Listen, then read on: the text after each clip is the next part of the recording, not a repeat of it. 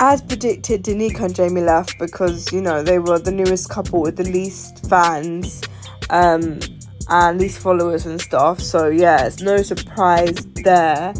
But it's been nice, like, to see Danica go through everything, and in the end, I don't personally think this relationship with Jamie will last long because I didn't really have enough time. But yeah, but I'm sure she'll definitely find someone. She's such a young girl, like, she doesn't need to worry about that. She will find someone for her who's genuine on the outside.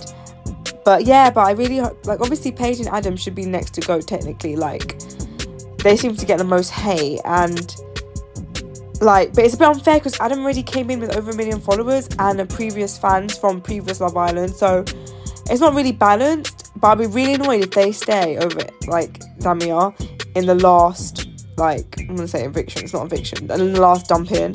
So we'll have to see. But yeah, Baby Challenge came back as expected.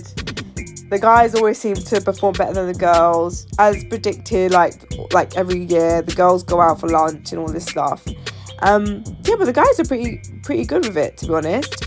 Damia won. They did a really great job. Like, Damia was really good. Like, honestly, it was so cute. But then Luca and Gemma's comments together, oh, but you know, in real life we'd be better parents than them. They're just so bitter. They just can't be genuinely happy for people. Like, they're so bothered about, like, not doing public things everyone else is doing, or not winning things, or whatever. Like, it's just screaming bitter, and I just don't like that at all. I don't like it. It just makes me not like them. So yeah, that's dead. And Davide, I don't think anyone realizes that Davide is a game player. Like, he's in it to win it.